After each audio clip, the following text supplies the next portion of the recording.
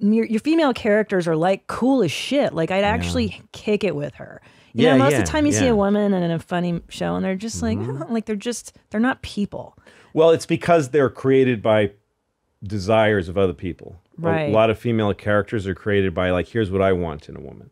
Like when we were doing Lucky Louie, I had a lot of fights with some of the writers about Pamela because she's supposed to be a nurse, an overworked nurse mother with a husband that doesn't really earn any money.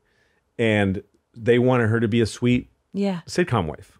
So there was always this kind of like, you know, it was just so hard. And it taught me why, like we did an episode about her having an orgasm. And she realizes that she hasn't had one before. And that she's 34 or however old she was then. And that she's having her first one. And she's like, what am I? How could this have been there all this time? And I never had one. And then through the rest of the episode, I'm trying to make her have another one. It was one of my favorite episodes. Dan Mintz wrote it with another guy, Aaron Shore or something like that. Anyway, it matters. But so I'm trying to make her, and my neighbor, his wife keeps screaming and in sexually coming, and I can hear it through the wall. So one day I knock on the door and I ask him, how do you make your wife come that hard? And he goes, and he's kind of standoffish. What are you saying? I'm like, last night I could hear her coming. And he's like, I was out of town last night.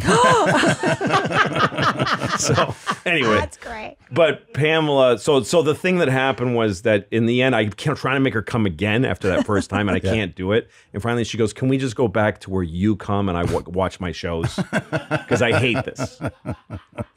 And that was her, because we had another solution to it. But I asked Pamela, what would you do in this situation? She said, I wouldn't want the coming after. I don't want it. Let me watch my shows. This is sex. It's a chore. Just do it. You come. It's gross. And so I put that in. And one of the writers objected, saying, I want her to claim her power. I want her to have her orgasm, and it's hers. Fuck her right choice. Off. Yeah. Well, folks don't get to live that way. And it's also not fun to watch. And it's not where people meet and love each other, is in their strength. It's in their weakness. Right. So I think that's what I always loved about her as a character and as a writer and all these things, is that she shows her weakest self. She shows her, how hard it can be. Yeah.